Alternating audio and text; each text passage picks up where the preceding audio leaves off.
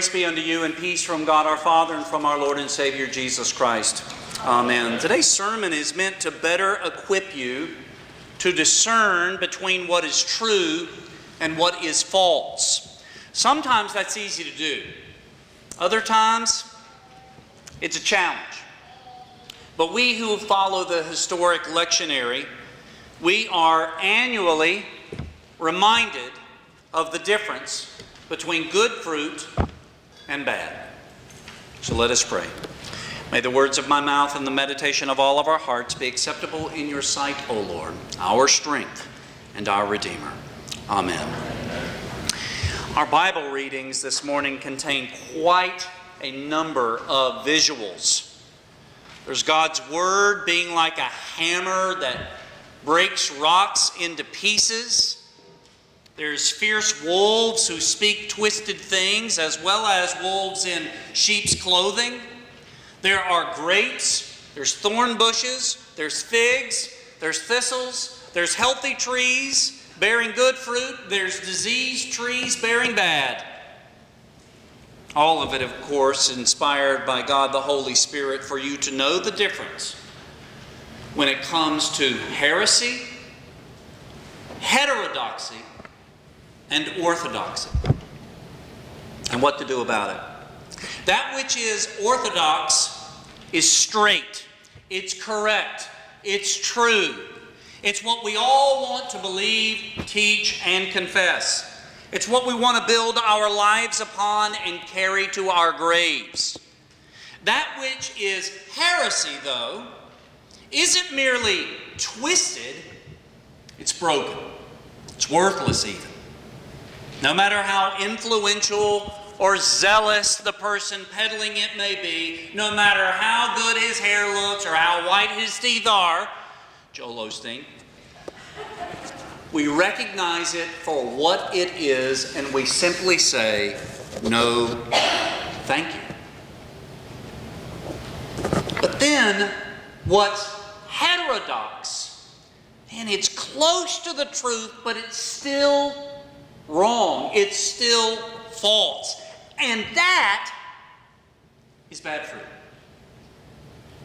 Fruit from the heterodox, fruit from the heresy, both bad. No bueno. Now, my assumption is most of us don't buy into a lot of heresy. Heresy like the Mormons, what they peddle, or the Jehovah's Witnesses, who use the name of Jesus but then refine his history. They twist his gospel into a gospel of works righteousness, and then, of course, add their own plethora of prophecies to Jesus' teachings. And though there is much to be said about heresy, how it just never goes away, it just keeps getting repackaged and redefined and then promoted year after year after year as being something new. You can polish a turd all you want, but you still have a turd. So my concern this morning is those who believe what is heterodox. It's all the teaching, all the doctrine that's close to being straight, but it's not. I hear it all the time on music that's played on the Christian radio stations. Folks, you must be weary. You must be warned as to what is playing. I know it's upbeat. I know it's uplifting. I know it's got a catchy tune. But there's heterodox teaching in a lot of that music. You see it everywhere on Facebook. You hear heterodox teachings from your friends. You even think it yourselves. We are bombarded with heterodoxy, bent and crooked beliefs. And even though our Lord says, beware of this, we think it's okay. It's all right. Locks are on our doors, security systems are in place, but we leave our ears wide open for anyone to enter in and to spew their heterodox teachings. I mean, you wouldn't add onto your house with a bowed 2x4. Not to mention use one for your decking. Get that. We are more careful picking out straight lumber for our construction projects than we are in analyzing, examining, and comparing to see if what is being taught is orthodox or not. Listen, my daddy was a carpenter.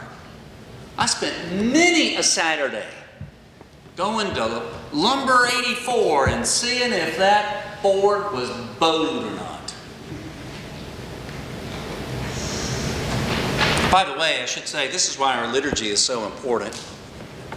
What do we recite before the sermon? Now, you may have grown up in a church where this was recited after the sermon, but it doesn't matter. What do we recite? We recite one of the three ecumenical creeds, Apostles, Nicene, or the Athanasian, one time a year. These creeds are orthodox.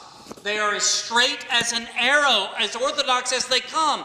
And those are recited before the sermon, most likely, so that if the preacher then gets in the pulpit and preaches something different, you will know. And when the preacher preaches something different than what those creeds confess, be kind, approach him, point out the error, and if he doesn't repent, you run him out of town. Some say, come on, Pastor, heterodox teaching isn't going to hurt me. Really?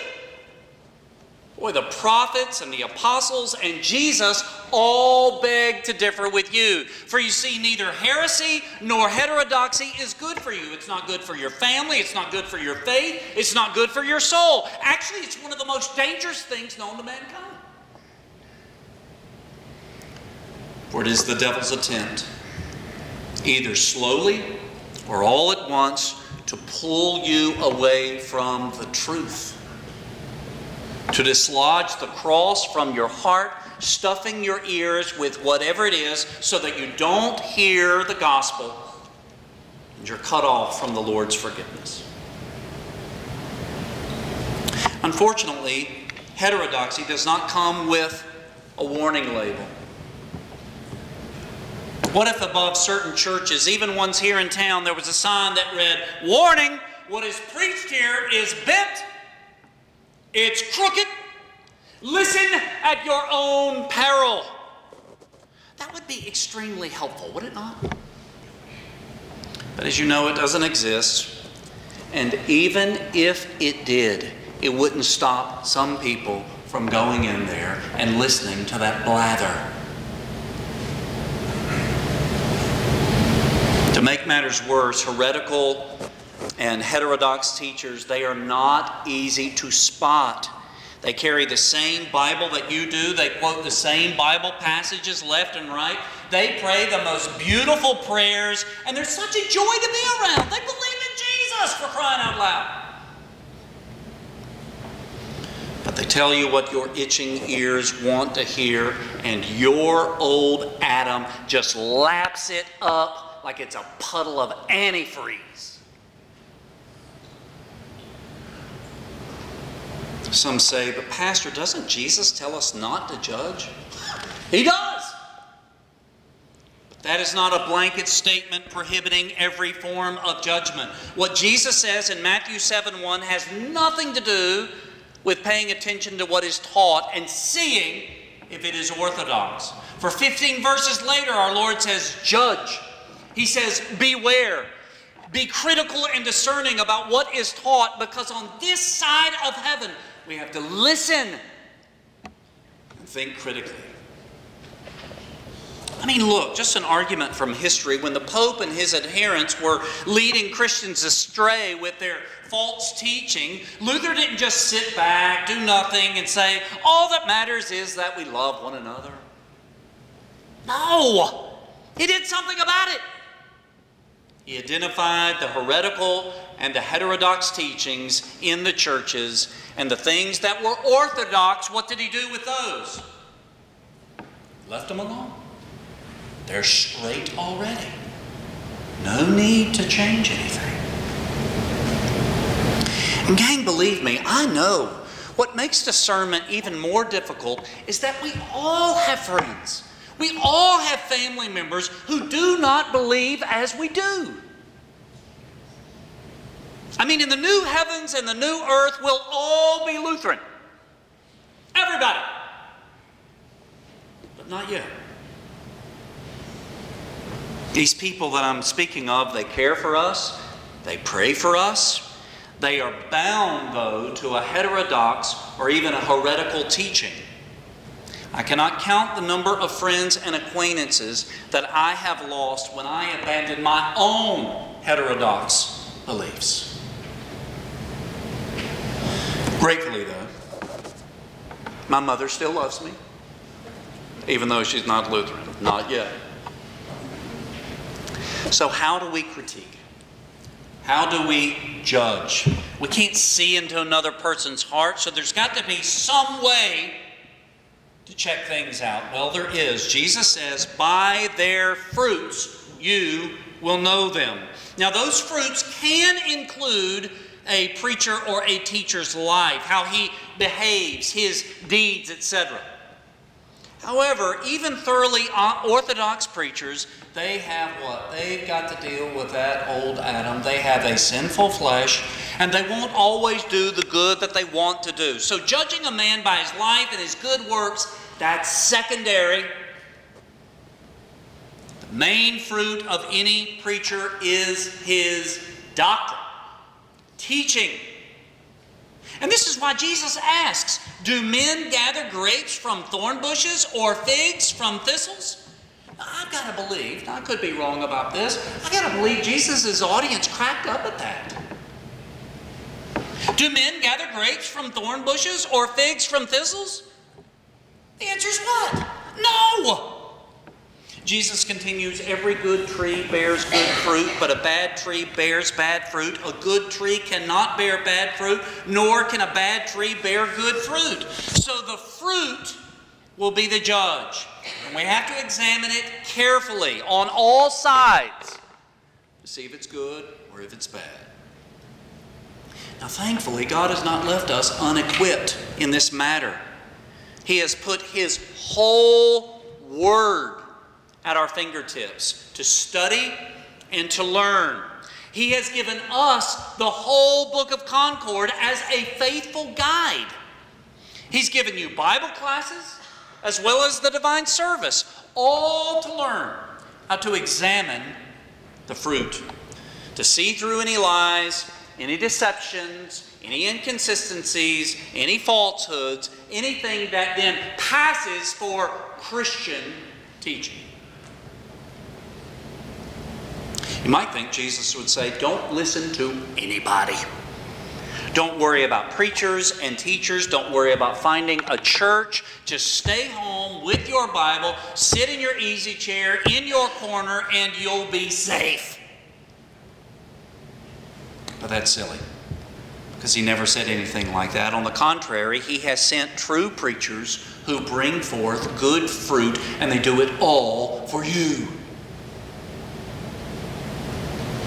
That being the teaching of the Scriptures where law and gospel is rightly divided. The good fruit is the teaching of repentance, the preaching of the law that breaks the rock into pieces as we just heard.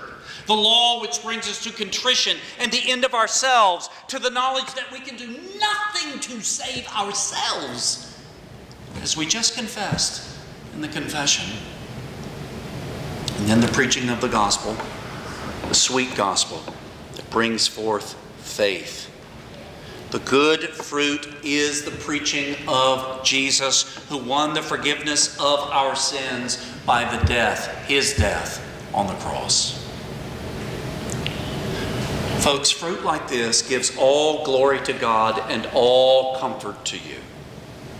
For they are the words that Jesus wants you to hear. If the words of the false teacher, the false preacher, are poison, the words of the Lord are medicine. Medicine of immortality. If the words of the false teacher bring forth death, then the words of the Lord bring forth what? Life and salvation. And where you find the gospel purely taught and the sacraments rightly administered, there you know the preacher is a good tree bringing you good fruit, and there you should remain. And even tell others, I've found good fruit, come with me. Yet where you find teachings that differ from this, or practices to the contrary, anytime you find bad fruit, from there you should flee. Had a Lutheran pastor friend of mine in Greensboro who started a little community garden. I think a lot of people were pretty excited about the idea. It was there in a black neighborhood, and they were pretty excited, but my preacher friend found to be the only one on Saturday going up there to work in the garden after a while. People kind of lost interest, and the little grape tomatoes were growing. And I was standing out there with him. He's out there in his clerical, and he's cleaning some weeds and picking some grape tomatoes. And two little black girls walked by, and one of them said, "What's that?" And he said, "It's a little tomato. Would you like to try one?" And she took it into her mouth. She ate it. She spit it out. She said, "That's nasty."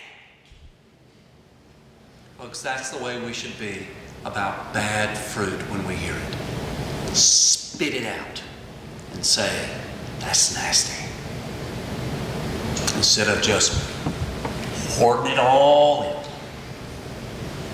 So don't settle for it's bent, but it's close enough. And don't settle for anything twisted. That's all nasty. It's bad fruit. And it's what the Lord never intended you to have. So may the Lord keep us all steadfast in this, His word of life, until He calls us unto Himself. In the holy name of Jesus, amen. And now may the peace of God, which passes all understanding, keep your hearts and your minds through Christ Jesus our Lord. Amen. We rise for prayer.